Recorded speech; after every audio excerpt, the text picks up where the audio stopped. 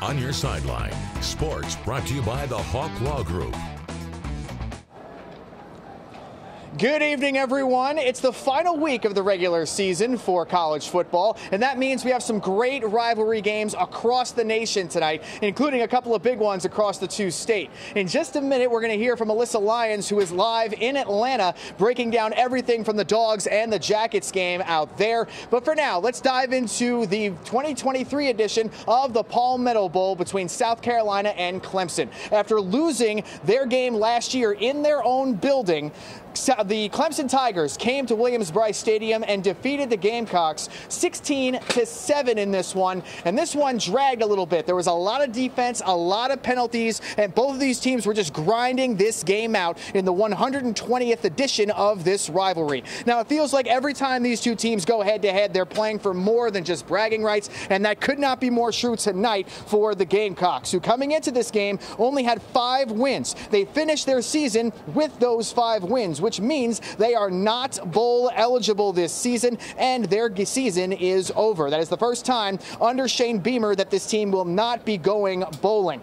And part of that early on in this game, very, very early on in this game, rather, South Carolina had 2 turnovers in the first minute of this game, one of which was a fumble that went all the way into the end zone for Clemson, putting the Tigers up 7-0 early on. And that really dictated the pace, giving Clemson the momentum they needed early on in this game. Now, the Gamecocks defense did give them a chance. They put a lot of pressure on Cade Klubnik, who was under fire for the majority of the night. And to be honest with you, one of the things that I was looking forward to in this game was to seeing how Clemson was going to be attacking the Gamecocks deep, which has been one of the Gamecocks' problems on defense this season. They did not take a lot of shots downfield, which led the Gamecocks to stay in this game. The Gamecocks got into the end zone on a trick play that ended up being their lone score of the game, but now Clemson ended up having a couple of field goals in this game. They were able to move the ball just into field goal range enough to give them a chance to take the lead and keep adding to it.